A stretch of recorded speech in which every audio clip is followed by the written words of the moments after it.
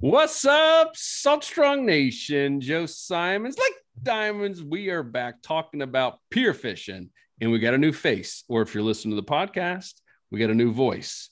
Andy Benedict, welcome to the stage. What's up, dude? Thank you, Joe. Thank you. Happy to be here. Very excited. So, just like Tony, and just like Wyatt, and just like Justin, just like all of our fishing coaches, Andy came from within. And what I mean within means the Insider Club. He has been a member for quite a few years. He's come to some events. He's posted just some fantastic fishing reports. And he actually spends a lot of time with his family in and around the Panhandle. Have a place there where he is right now. And so we were talking, and we've been looking for new fishing coaches. And by the way, if you're listening, you think you or a friend or a fishing guide or someone who's just really skilled, and the Carolinas, we're looking for one there. Wyatt now is in Texas, but Andy said, "Hey, I want to own the Panhandle. I'm here all the time. I'm fishing like crazy. I love this stuff. I'm drinking the Kool-Aid, not the Dr. Juice, Justin. And I want to come out here and improve myself." So we've been working with him, and you'll see his face a whole lot more, especially covering the Panhandle, a lot of beach fishing, a lot of surf fishing, and now pier fishing. So we're going to talk about the different types of pier fishing. In general, there's two types. You're going to have the type of pier fishing that's on the beach. That also includes, passes and inlets that are right near a beach. And then also more of the inland ones and bays and even estuaries and more inland piers. Normally those are going to be a little bit smaller, and they're completely different in terms of the types of tackle, even the types of people you're going to see there, and kind of what to expect and the mistakes that you can make at both. And we've made them. We've made plenty, and probably will make many, many more. So who wants to kick this off? I guess let me introduce everyone else. We already talked about Andy. We got Wyatt. We got Luke. We got Justin.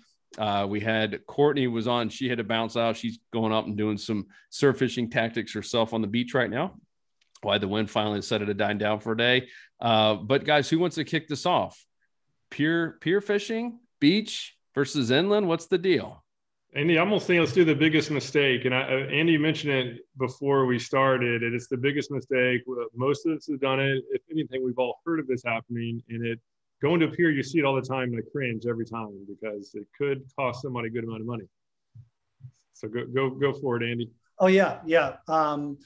Well, I've been to the pier many times, and I've hooked up a few times, and literally I was lunging for my pole because half the people out on a pier or a dock, but on a pier, have their pole leaning up against the railing or the piling, and either they don't have their drag super loose, and that pole, the fish takes that bait, starts running, and that pole starts flying down the pier or over the edge, and then your rod and reel and everything's gone, or it's badly damaged.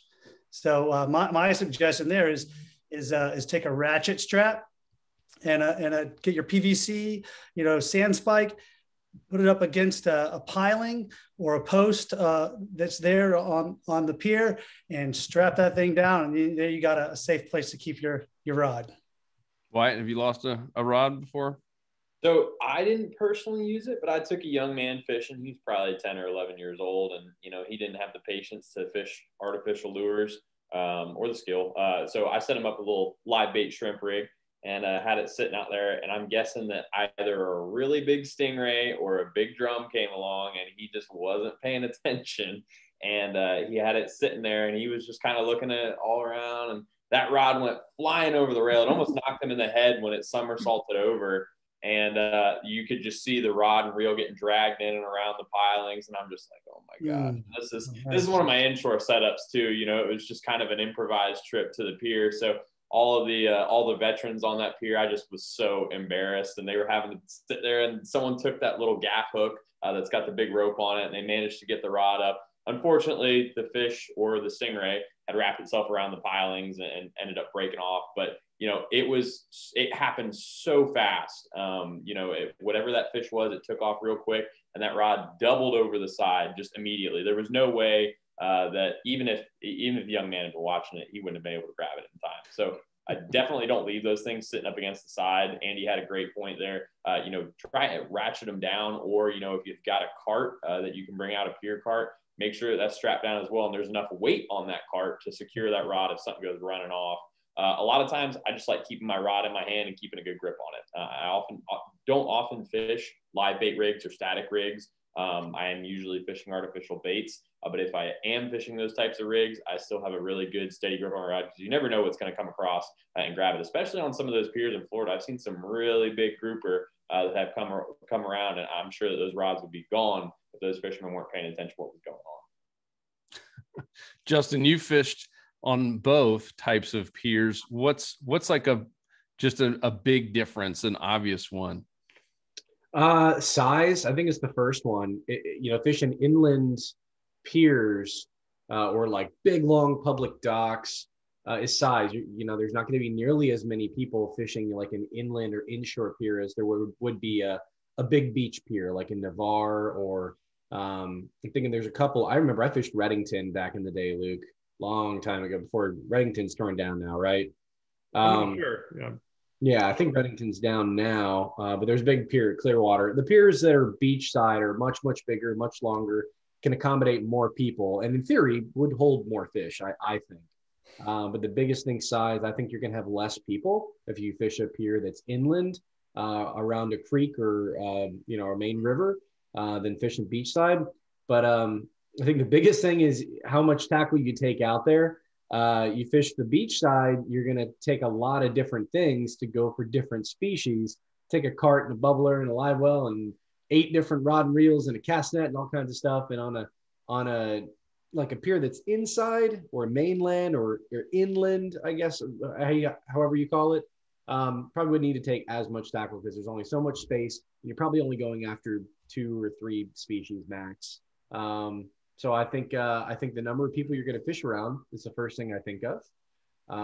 And then kind of what we'll hopefully segue into is talking about when to go pier fishing and what you're going to go fish for, depending on the time of the year. So first thing I think about is if I'm going to go to a pier, regardless whether it's inland or on the beach, is it May? Is it November? Like what's around in my area right now? And how do I want to gear up appropriately? Am I bringing spoons? Am I, a diehard shrimp guy for the day, which sometimes in the wintertime, like it's all about the shrimp. So just try to gear up depending on the season and what you're going to go for. All right. A little note to self by Justin Calendar. He doesn't know if it's May or November. Okay. So which determine if it's which one, before we get into that, which one do you guys think is easier for a new angler who just wants to get tight lines? What's less intimidating? Or I think you hit it. There's going to be more people. It might be a little bit more intimidating. There's also more people to help, and there are some very helpful people on most of these piers.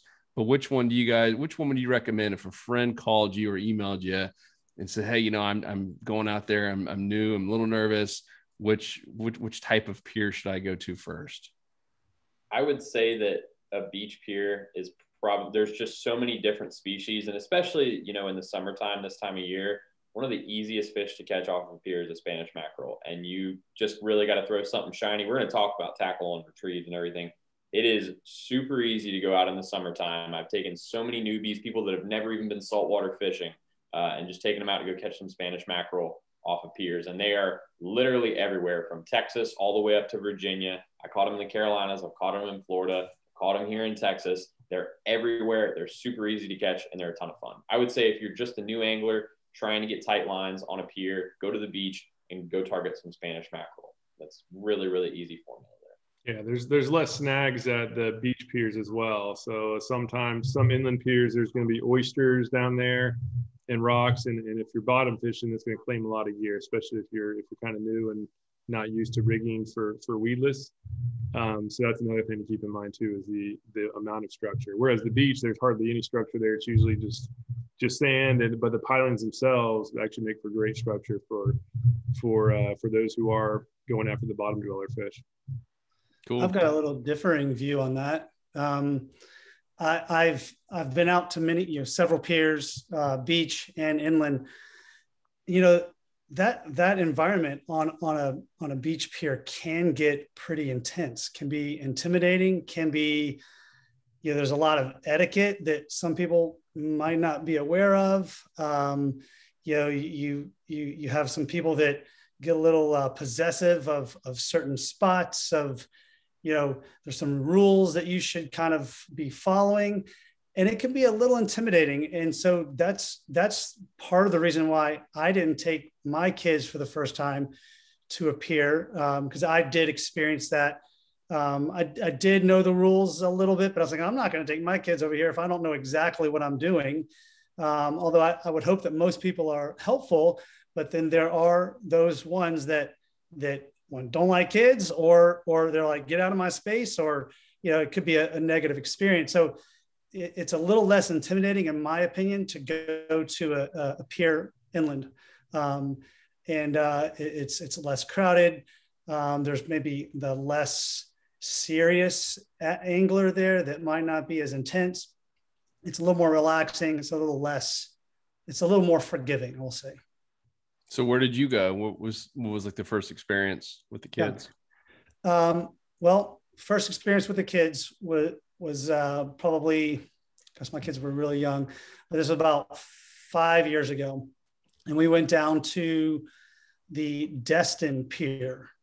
And there are a lot of serious guys down there. I mean, I'm sure there are serious men and women everywhere, but it was loaded down with some serious. You could kind of cut it with a knife. You could feel the intensity. That was pretty crowded.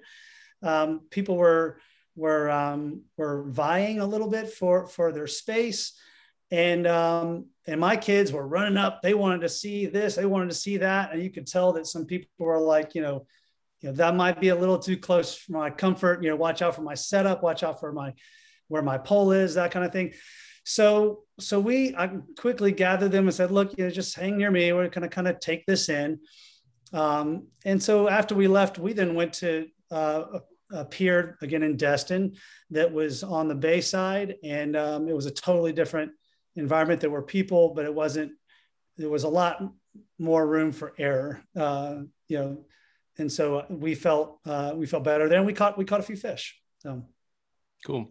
And I'm going to at least tell you now, because I don't want you to go broke, but we have a rule that every time someone says pole, unless you're teaching someone, you have to pay $1 into the jar. So I think you're like 7 right now. Okay. You owe $7 to the podcast fund. Only Rod. We had a vote. We did have a vote because we had quite a few guests that were saying both, and we finally came to a vote like, all right, we have to draw a line in the sand, and it's just Rod. Got it. And that goes for anyone leaving comments in this blog post. You better not say Paul. Oh, I owe $1. All right. So let's go back to the calendar. Who wants to cover that? The win. And this is, I assume this is like know thy species, right? Know what you're targeting. Is that what we're saying here? 100%. We do season by season. Yep. Yeah, I'm good to go with the beach side of things first. I've spent a lot of time targeting, you know, those semi-pelagics that run kind of near shore, close to the beach. And I would say that, you know, pier fishing really kicks off at the midpoint of spring. I wouldn't say I've really had a lot of success early spring. Mid-spring to late spring, early summer is when things really start rolling. And you're going to get those kingfish and Spanish mackerel that are really going to start kicking things off. Those are typically the first species I see that are going to get caught at the piers. If you're a little bit further north, what I mean is like the Carolinas, mid-Atlantic areas, you might have bluefish that roll in first, and those can actually be a lot of fun. People, you know, tend to frown on bluefish, but, you know, for someone that's just trying to get tight lines, they are a lot of fun. If you've got, you know, the right leader for them, because they're very toothy, they're a lot like Spanish mackerel, they'll cut you off, but they fight really well. And I know a lot of people make sandwiches out of them. So they can be a fun fish to catch and eat, but you'll typically see those in Spanish mackerel and kingfish showing up first. Now, depending on where else you live, you know, if you're a little bit further south, there are some other species that will start coming onto the piers. You can get some I've seen sailfish caught off of piers. I have seen, you know, some fish that you would typically see caught a lot further out, some tuna, albacore, things like that come really close to the beach. And you can actually get them off the piers. That's not a very common catch, but you will see things like that happening. I would say you also get shots at pompano and other, you know, they're kind of the species that aren't large predatory fish, but they're just migrating up and down the coast. So you get whiting, you get pompano, things like that that run in after as well. You usually have an outflow of shrimp that is coming out of the marshes, coming out of the kind of inland areas from where they were holding in the wintertime. They flush out towards the Gulf and the Atlantic, and those whiting, those pompano, they all, run the beaches and they tear those guys up. The thing that triggers those larger predatory fish is the inflow of bait. There's a ton of different bait migrations. I call it snot bait. You guys have seen me reference that when I talk about this right here, which is like one of my favorite baits or lures for pier fishing. It's just a small spoon, but this is the size of the bait that you're going to see in spring and summer that most of these predators are keyed in on. I've seen kingfish that are like, they're 40-inch kingfish that are caught on these little spoons like that. And that's just what fish are keyed in on. So everything is kind of triggered by the migrations of bait as you get further in through the summertime. That's going to kind of start to die off. And then, you get this outflow of mullet that occurs in the fall. Those really big bait fish imitations, again, you're going to have really big kingfish that start running. The kingfish bite dies off midsummer, but it picks back up in the fall. Again, you start getting, some of those larger pelagics that move in close, to get into some of those mullet. You can get a lot of tarpon in the fall, regardless of where you live. I know a lot were caught in the Carolinas in the fall where I lived in Wrightsville Beach. It's something that does occur and it can happen. Further here in Texas, we can get that as well, but apparently that's a little bit more of a late summer thing, not fall. So it regionally occurs differently. You just kind of got to stay in tune with what's going on. One of the best things you can do is just call your local pier, because you got to think there's not they don't want to hold in information, because if they tell you, the bite is hot at our pier, here's what's being caught, you come buy a ticket to go onto that pier. It's not like a lot of secret information that's held in when you're fishing bays or flats, things like that, because people don't want to know your secret spot. The pier is not a secret spot. So they want to tell you everything they can to get you to come to the pier, but definitely try and reference what's going on in addition to what the pier, owners are telling you. But usually they can give you the best info on, what's running, what's biting. I mean, you can kind of keep in tune. Even on days that I wasn't going out to the pier, I was calling them to see, what's biting, so I can find out, what's in tune. If I knew that those mackerel were running, I knew that the pompano weren't going to be far behind in that springtime frame, and I can kind of get onto that bite as well. So it's just usually the spring and the fall are the best time frames, but you can get on a very consistent bite throughout the summer as well for mackerel and pompano. Did you ask him too, like, hey, Bob, is anybody in my spot down there, far left? See, you know what? I'll tell you, at the end of the pier, there are people that get very possessive over their area. And that's typically when you get to the end of the pier, that's when people are fishing for those semi-pelagics, those large kings, sometimes the tuna, the sailfish, the tarpon. A lot of those bigger predatory fish, you're going to catch them off the end of the pier just because you're a little bit further out.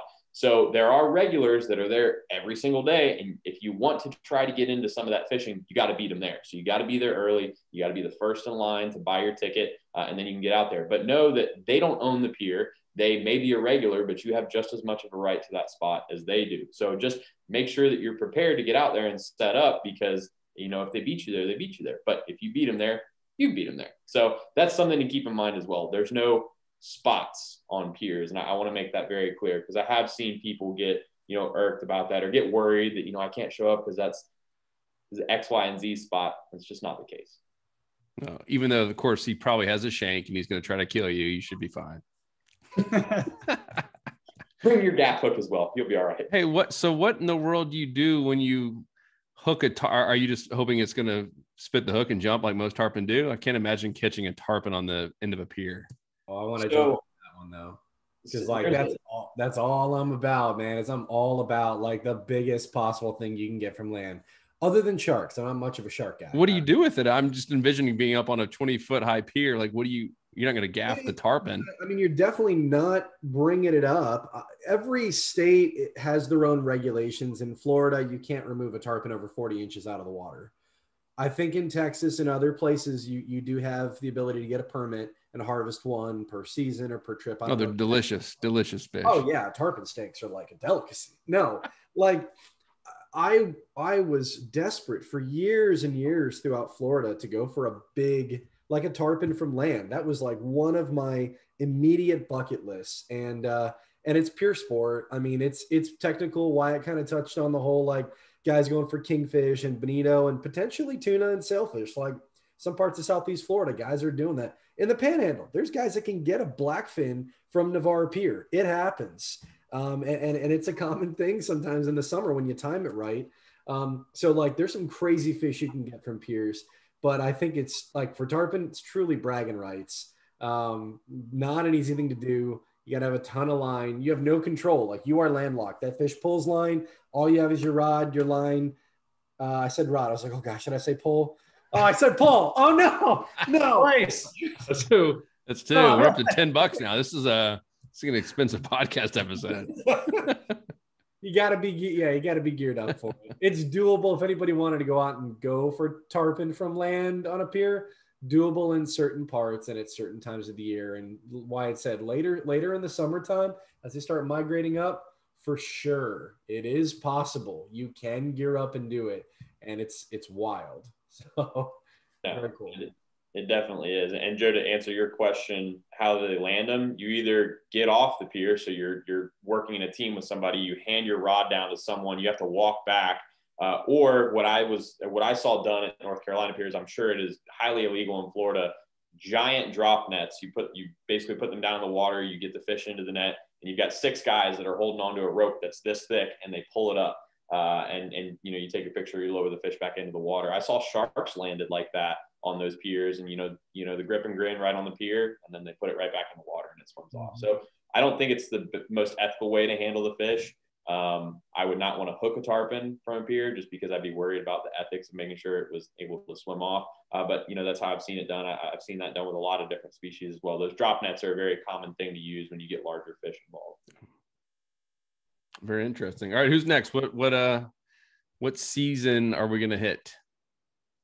And do we want to go inland or stick with beach? We covered probably everything in terms of there's not a whole lot that goes on in the wintertime, at least at the piers that I fish. In the Carolinas, really all you could go after in the wintertime was dogfish.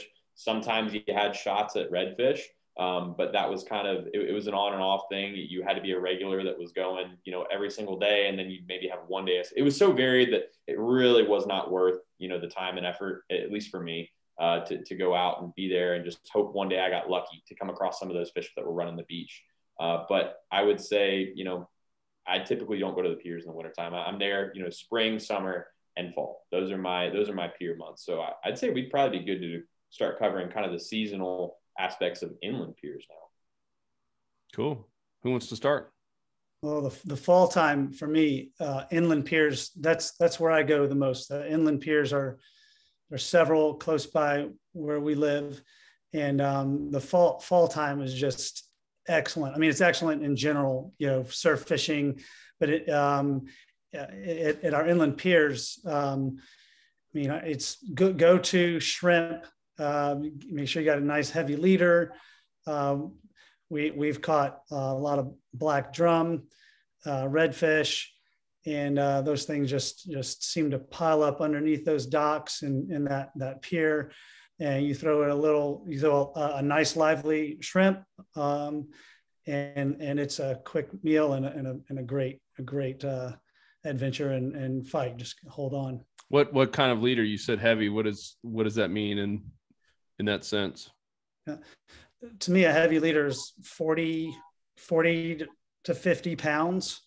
There's not a whole lot that can really, if that fish runs up against those barnacles and on the pilings and the underneath the pier, there's not much you can do, but it's going to be a lot better than a 20 pound. So 40 to 50 pounds. Cool. Luke, I know you've done a little bit. We've even done some of the little, what did we do that one? We did that one kid, what did we even call that course? That was the course for kids, but Hey Kids Fishing course. Hey Kids Fishing. And we went to just some inland piers and caught a bunch of like sheep's head and snapper. It was fun. A little small. I don't know what size hook. Let's try to break it all down for what someone needs. Yeah, Bears. I think for somebody who just wants to go out and catch fish, whether it's inland or beach, the same thing applies. Fish use structure to feed. Most fish do. We have the roamers like mackerel and stuff. Those are the roamers, but the bottom dwellers are the ones that are probably the easiest to target because all you really need is just some shrimp. It could even be frozen shrimp. You could even get it like at the grocery store shrimp. Just need some sort of shrimp, soak it on the bottom, and right next to the structure as close as possible. And that's why I highly recommend the weedless shrimp rig. And we featured it in multiple videos. It's basically a way to rig the shrimp weedless so that you can just bounce it right up along the pilings and over rocks, and right where most of the feeding happens, and get stripes. It might not be trophies. You're not going to catch sailfish doing this, but you're going to catch a bunch of sheephead. You're going to catch snapper, flounder, some catfish. Obviously, that's going to be a bycatch, but it'll just catch whatever's down there, really. And so really throughout all seasons, whether you're on the beach or inland, inland's probably a little bit better because there's going to be more structure down there. It'll just catch fish. And so as far as the hook size, just try to make it the smaller the hook size, the more fish you're going to catch, right? Because it's gonna have the smaller fish now being hooked, whereas before they'd be stealing your bait. So you can go all the way down to like a size 10 if you want. That's just going to be a little small hook. You'll be catching every single pinfish down there if you want. Plus, you can actually catch some decent sized trout on there as well. And then if you want to just isolate, not catch the pinfish and get a little bit bigger fish, then go to like a size 6 hook, plus or minus, and just use little chunks of shrimp. And then if you want to go out and get bigger sheephead, you want to get snook, redfish, sea trout, then you go up to like say like size 2 to 1/0, depending on the size of the shrimp. So it's just smart to have a little bit of everything. And like those little bullet weights are hard to beat. There's the bullet weights. I wish I had one here next to me, but it looks like a bullet, and the pointy end basically ensures that you won't get snagged. And then when you rig that shrimp weedless behind it, you can literally bounce off every piling on that pier and not get snagged. And then when there's going to be at least one of those pilings where there's a fish on it, and you'll just be able to catch some good fish. So that's probably the easiest way to go out and consistently catch a fish from a pier. Cool. One great thing that we've done that is so exciting, speaking of kids, so exciting, is take a very light rod and throw on a little sabiki rig and drop that thing down there. And I mean, there's so much bait around piers, and it's so exciting for a kid to pull up. And for me, I mean, I'm like, wow, I just hit the jackpot for bait. So, so many pinfish and small bait fish, it's so exciting to be able to pull up your line with Yep. We lose you? Are there? Okay. Technical for a moment. Am I back? Okay. Pull up a line full of little bait fish. So exciting. Yeah, and as far as just maximizing the catch, I think a big mistake I see people do is that, for that bottom rig that I was referring to, is they're casting as far as they can, right? And in many cases, there's not going to be a lot of structure out far away, and it's really a structure is the key. And so in many cases, it's best to drop straight down, as long as it's like 4 or 5 feet, or even deeper, the better, really. But if there's a decent amount of depth there, there's going to be a lot of fish right down below you. And so literally all you have to do, you can get it out to a kid, all they have to do is open up the bail, lure goes straight down right in the strike zone. So I would say that's a mistake. Obviously, if you're going after the Spanish mackerel, or if you're throwing spoons, that's when you're launching it. Those fish are roaming. So I would say it's smart to isolate your target, whether you're going after the bottom dwellers, in which case you're fishing on the bottom of your structure, or if you're going after the roamers like mackerel, tarpon, all that stuff. Two totally different applications. Let's talk about tackle. We've touched on it a little bit, but also what you're bringing is different, right? I mean, if you are catching a tuna off the end of a pier, you're going to need a ton of line versus what you're talking about, Luke. I mean, you can do that with a normal, 2,500, the stuff that we always talk about, just a, Daiwa Fuego and a TFO rod. So who wants to start with this in terms of, what kind of tackle you're bringing the big guns out, and then how much, right? You see some of these guys come with their beach cart down the pier, and they've got 6 rods. Do you bring 2? I mean, I think one's too few in case something breaks, but how many are you bringing and what? Well, first thing I want to talk about for pier setups is I think everyone here will agree that regardless of whether you're fishing inland or off of a beach, do not use those pre-made steel rigs. Tie your own rigs. learn and look through our videos on how to do a dropper rig for pompano, how to soak a bait on bottom with shrimp, simplicity specialist. Yes. Yes, exactly.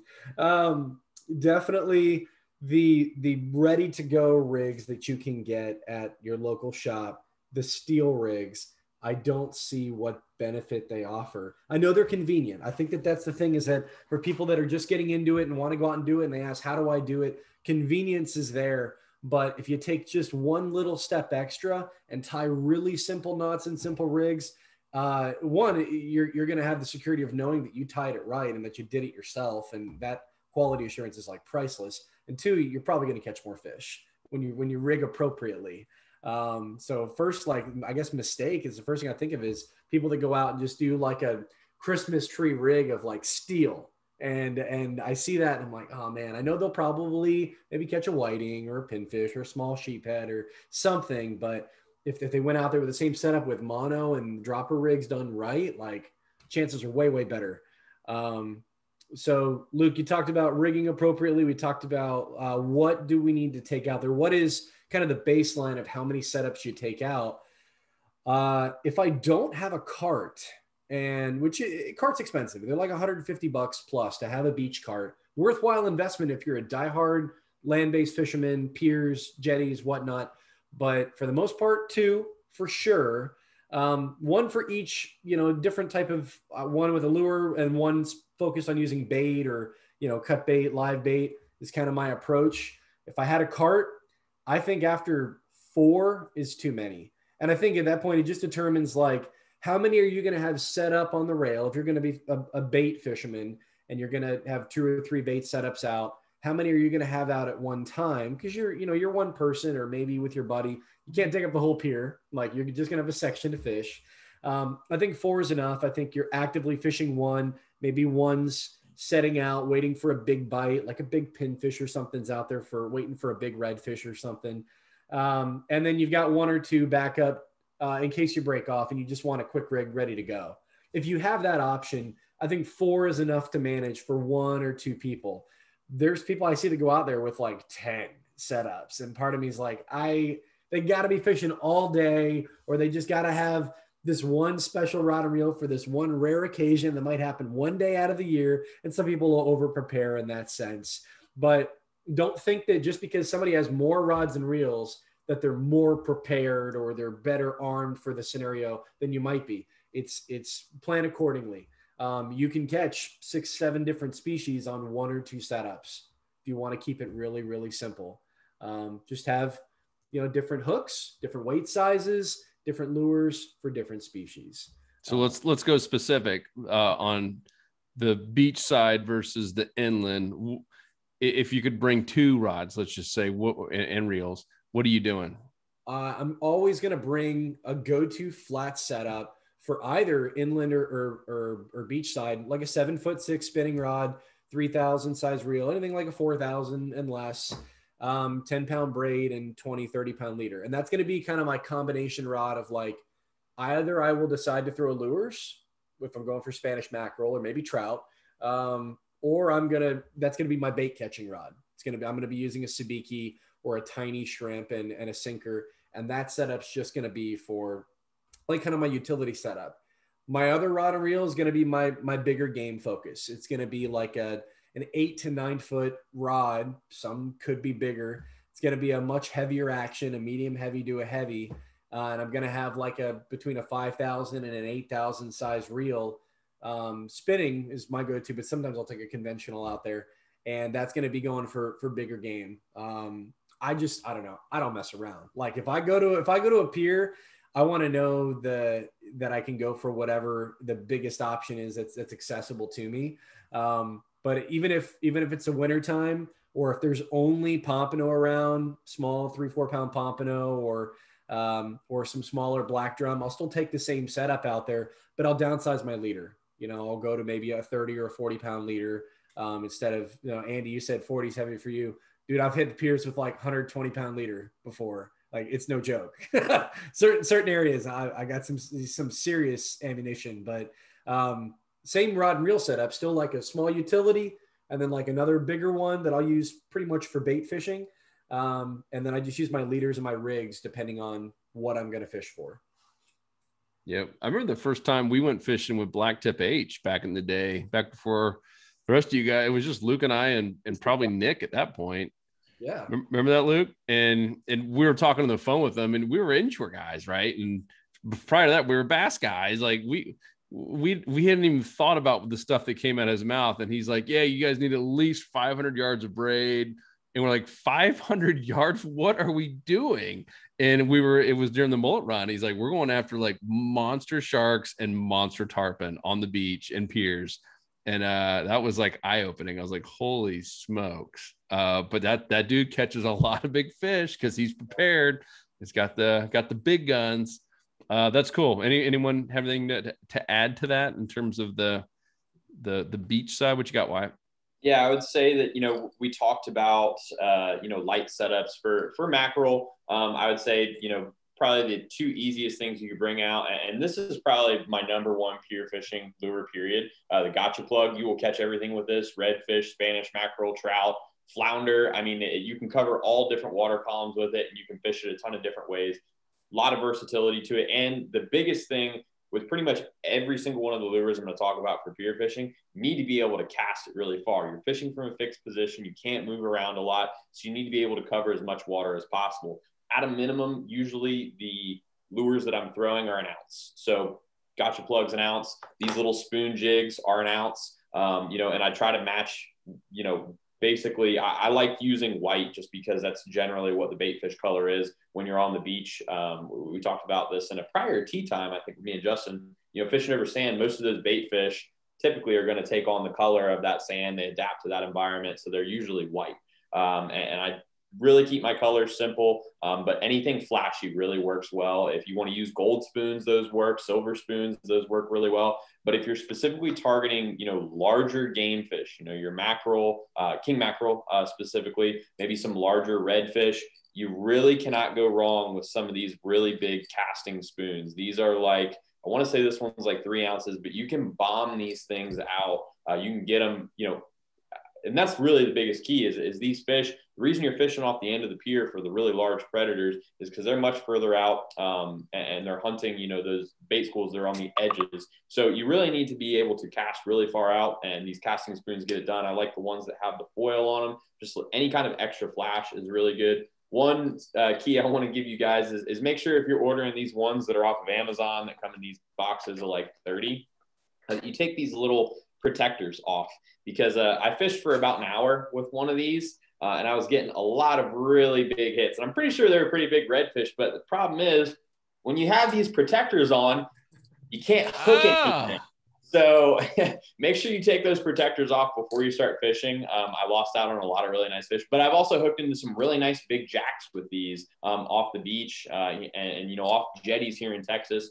You'll get big jacks that run on the beach. I've seen a lot of really big snook caught on spoons like this. Big bucktails will work for those snook as well. Bucktails are another really great lure for, again, you can cast them really far. But if you want to get onto some flounder, late fall, as they're leaving the inlets and you're fishing those piers that are in close relation to those outflow areas, this is like one of the best lures you can have, because you can bounce along that bottom, you can probe. We've all seen John Skinner's videos of him absolutely tearing up fluke, and they're, that's a subspecies of flounder, so they all behave similarly. This is a killer lure to use for those fish, because you can probe the bottom, and you can just feel out different areas, different angles, and you can really find out where those pockets of fish are, because flounder all hang out together. Usually it's around some form of structure, and these bucktails are a great way to do that. So those are really all the lures I use. That's 4 different types of lures. I would say the spoon and the gotcha plug, the jig spoon and the gotcha plug are about the same. So casting spoon, bucktail, and just some sort of small bait fish imitation like the jig spoon or the gotcha. So not a whole lot of different types of lures. I like to keep it really simple. And again, I mainly fish artificials, but I can take all those lures to the pier in a single tray of tackle, bring 2 setups, 1 big rod, 1 small rod, like Justin suggested, and I can get on to pretty much everything at that pier.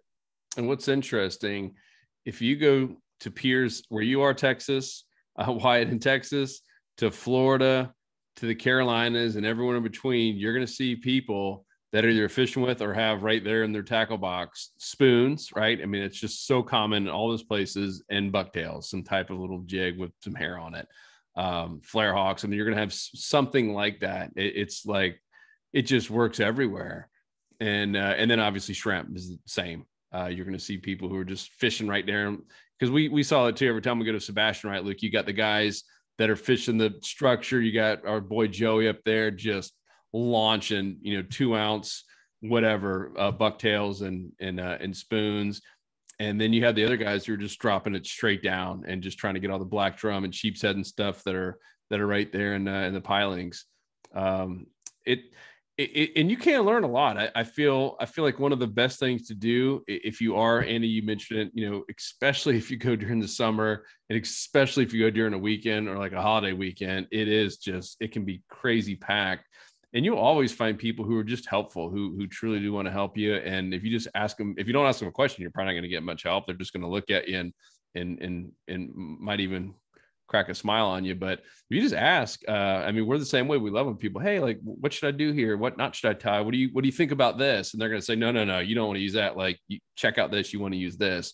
You can learn so much just from asking. And there might be a jerk here and there, but for the most part, everyone's fairly nice, especially if you just admit, hey, I don't know, and I'm just trying to get better, and I just want to catch some fish. And one thing to keep in mind too, if you are using lures, like I'll just talk about some of the inshore piers. I've been going down to like Placida Pier. It's a nice pier over in Placida, Florida. Has a little bit of everything. Right? Has good current flow, like most piers. It's kind of like kind of next to a bridge, so it has that current going through, and a lot of structure. Has seagrass down there, rocks along the shoreline, so you can get a little bit of everything. But one thing that's actually effective is lures, and just fishing it just like I'm fishing from a boat or kayak. In most cases, you can do the same applications that work from boat or kayak or even wading on a pier. So I'll take a slam jig with a 1/4-ounce jig head and which a jig, and just cast diagonal on the upcurrent side and just let it kind of flow through and take it close to the pilings, as close as I can without getting snagged. And you can catch an absolute ton of fish because the fish are laid up there, and it's just a matter of getting a lure to them. Tough part is getting them out. So that's when you're going to need to bring the appropriate equipment. When you're on the pier, it's not like in a boat where you're working the fish away from the structure, and here you're working the fish to the structure where they're going to have a good chance of breaking you off. So I'm rarely using the 10-pound braid if I'm going after the bigger fish. I'll use it from the boat, but when I'm actually on the structure, it's like at least 20 or 30, sometimes more. So just make sure to be prepared for whatever you're going after. That way, if you do catch the fish you're going after, you're not going to lose it. You're not going to let that fish swim off with a hook or lure in its mouth. But if I'm just going after like the snapper and sheep's head stuff, then like that 10-pound line and 20-pound, 30-pound mono is all you need to catch all the smaller bottom dwellers. But when you hit one of those big old snook off a pier, it is really hard. Like, it is almost impossible to land one on 10-pound line. You have to beef up that tackle and be ready for them.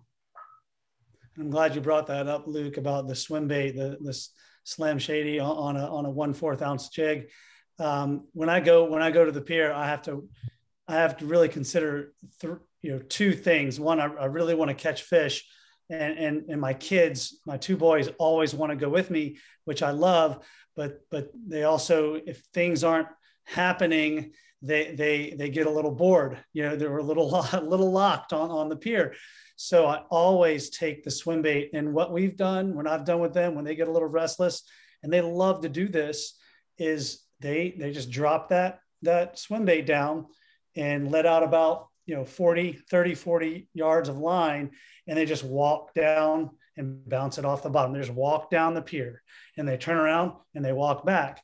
And it's something for them to be doing. And if we're not catching fish, and they have caught fish several times using that technique, and it keeps them busy, keeps them engaged. So. It's like trolling. It's like trolling with your feet. Exactly. With marching orders for the kids. Marching orders. Boys, step 1, 2.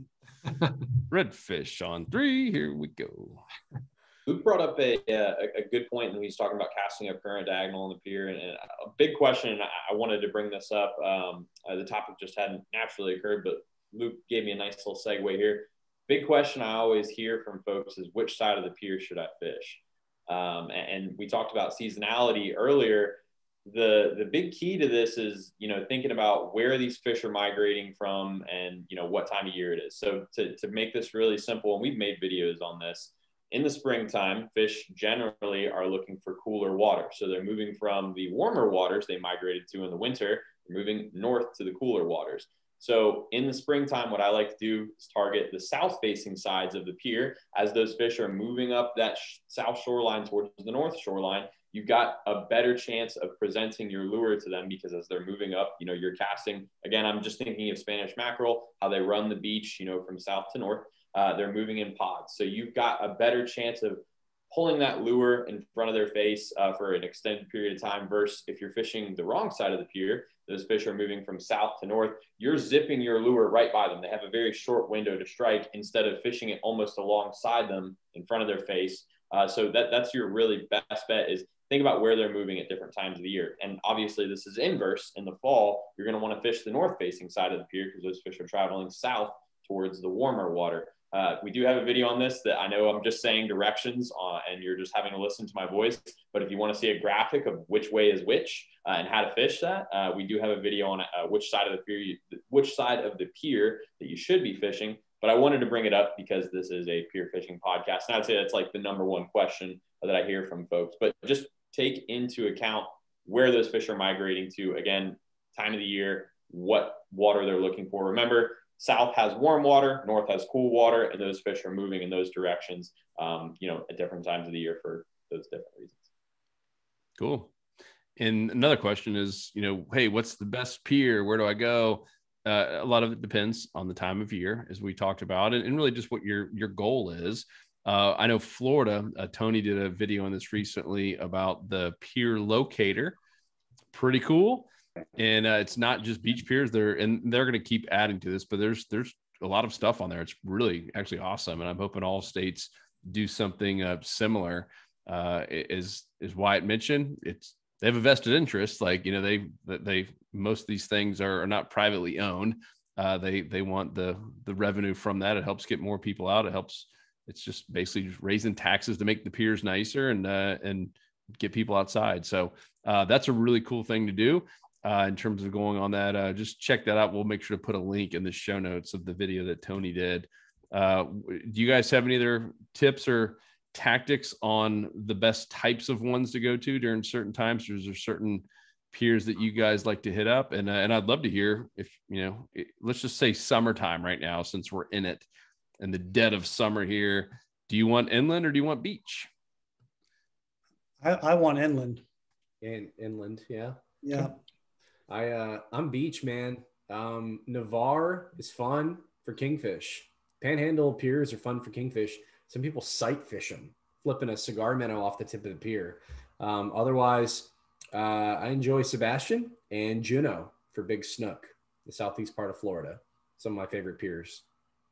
Yeah, you mentioned Navarre. That was my first experience of seeing, all these big game fish that were there was a sailfish caught. There was a big bonito that was caught, tons of kings. And this was just in one evening when I was a kid. And I just remember standing there watching all these guys catching these, because, I just talked about where fish are migrating. If you think about the panhandle, there's really no north-south. It's just kind of sideways. So you've got fish coming from both directions. That is just like one of the best piers. If you're looking for big game hunting, Navarre Pier is like money. All those piers in the panhandle are fantastic, which is why I'm so excited to see all the content that Andy's going to be having for us. He's in a fantastic location for this exact type of topic. But I would say in the summertime, I'm not looking for piers that are, close to the passes and inlets because most of the fish that we're migrating in and, you catch some action from those sides. There's not a whole lot of action there. I find if there is really a serious amount of bait fish, it's on those piers that are isolated on long stretches because, you think about there's one piece of really big structure on that big shoreline. Most of those fish and most of that bait's going to gravitate there. If you're fishing near a pier that's in close relation to a pass or an inlet, most of that bait's going to, you know, get flushed into the inlet, get flushed into the pass. And there's just not going to be as much activity as you would find on those isolated piers. So if I had to choose, you know, and I love fishing the beach piers, so I have to say the beach piers are going to be my choice. I would look for ones on those isolated stretches of shoreline.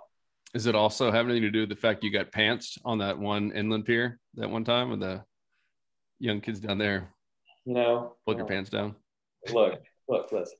This is a sensitive topic. Look at this guy. I didn't even know that happened. Yeah, and Wyatt made a classic mistake. You don't pull the pants back up. If you get pantsed on a pier anywhere, inland or beach, you keep them down and you let them know this doesn't bother me. And you fish the whole day with the pants down. Express your dominance by staring them down. This is my corner.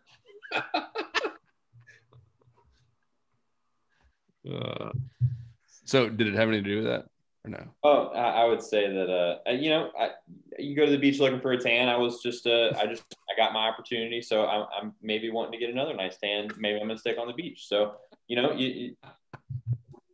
that's all I have to say about that subject. Fair enough. Luke, inland or beach? Either one. I just want one with good current flow and structure. That's gonna, whether it's on the beach or inland or in the inlet itself, that's not gonna have the most fish. So some of each. Cool. Well, it looks like I'm the hanging Chad. I'll say some of each as well. Fish both. There's certainly some pros and cons to both. I kind of do like, I'm kind of with Andy because, you know, the people who are saying beach real quick don't have kids. When you have kids, the piers can be tough, and you do have some people who aren't that experienced and who aren't even looking behind them and are whipping all kinds of stuff, including treble hooks and stuff. And, you know, and kids, of course, don't pay attention to hardly anything, especially like my 4-year-old son. And I'm trying to go where there's fewer people, not lots of people. So there's certainly pros and cons of that. But for the summertime in the beach, I mean, there's so many opportunities to catch all kinds of different types of fish. So it's tough to ignore that. This has been good. Anyone else have anything to add to it before we close down? I have one thing. Yep. That the pier that I've had the most success, again, is inland, but particularly because a lot of your docks, your inland marinas, we'll say, your marinas, they will have a fishing pier. And that leads to particularly the ones that there's one just down the road here that is in casting distance. The marina is in casting distance. So this pier is on one side of the channel and the marina is on the other side. So anytime that there's that instance, you've got a great current flow, you've got great depth change, and there's just a lot of additional structure. And so my suggestion is if you find a pier that's anywhere near a marina or a big dock, that's golden. And you got probably cleaning tables. I've seen what happens there. There's one of the biggest snook I've ever seen down in I can't tell you exactly where because I don't want you guys to catch. It's more of a pet down there, but I mean, when you got a cleaning table and you're near some current, it's amazing the sizes some of the predator fish will come up there. It's cool. That's good. All right, guys. Well, hopefully you found this helpful. We're going to be doing a lot more. This was more of a not a debate, but just a podcast about pier fishing. We're going to have a whole lot more with Andy. I know Wyatt's already doing some stuff out there on some jetties, and we'll do some more piers. I know Justin he gets goosebumps when we talk about all this stuff, and Courtney as well. So you'll see a whole lot more this summer. So please go to saltstrong.com. In the fishing tips section, you will see this podcast. That's the best place to leave us comments. They come right to us versus YouTube. They just kind of go out there in the cyberspace. Definitely go to saltstrong.com, look in the fishing tips section, and leave a comment in this blog post. It's at the very bottom. Those come to us and let us know any specific questions or even any specific piers you want us to go fish. If obviously we can't go to everyone, but we love to get any and all feedback on that. And of course, if you're an insider member, we'll be sharing a whole lot more and even showing you some of the exact places that we're fishing all summer long. We're adding more coaches on, adding a whole lot more fishing reports. The community's got some massive updates. in the community now. It's its own little progressive app. So it's right there on your phone. It lives and breathes just like any normal app that you would get from the iTunes store, the Google Play, if you're into the Androids. And really, really cool. Just some awesome stuff. And then, of course, are all the tackle discounts and all the cool products. We've got some really cool stuff. Luke, I saw right before we got on this, you had sent me a message to pay for a new mold. So that's all I will say. If you don't know what that means, it means we got some lures coming. We're actually working on some proprietary molds. We're really pumped about that. It's all that stuff takes a long time. It's a lot of iterations to get stuff perfect. But we have some really, really cool stuff coming. Of course, Insider members will get 20% off everything there in the store at fishstrong.com.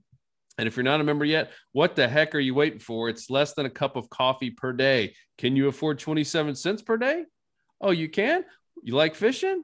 Oh, you do? Well, you should come join us. 22,000 people growing every single day with the biggest guarantee probably in the universe. I haven't checked out all the fishing clubs outside of Earth, but definitely here it is the best one. It has the biggest, boldest guarantee. If you're not catching more fish, having more fun, and just meeting new friends, then you don't pay. It's that simple. And we're having a blast. We're now doing live calls every single Thursday. We're doing some events. We just had an event here recently. Now that COVID is, getting a little bit more contained, we're starting to do more live events, and I love those. There's nothing like it. That was the first time we met you, Andy, at an event you came to in Tampa, and just so much fun. So come join us. That's all at saltstrong.com. Come join the club. You'll see very quickly why we have 22,000 plus members, and almost everyone seems to be renewing year after year. We at this most recent event, the guy comes up and he's got the original OG Snook Strong shirt. To put it in perspective, mine has been thrown away because it had holes in it.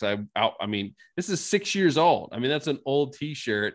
This guy's been there since the beginning and is just like thrilled to death and has referred tons of people. So if you are a member, or if you're anyone listening that has been a member that long, thank you guys so much. You're the foundation of this company. You're a family, and we appreciate you big time. And if you're not, come join us. We'd love to have you in there. We'd love to be showering you with all kinds of awesome stuff. And we promise we will not pant you. That's promise from Wyatt. So guys, we appreciate you. We'll talk to you on the next episode. Gents, good job. Peace.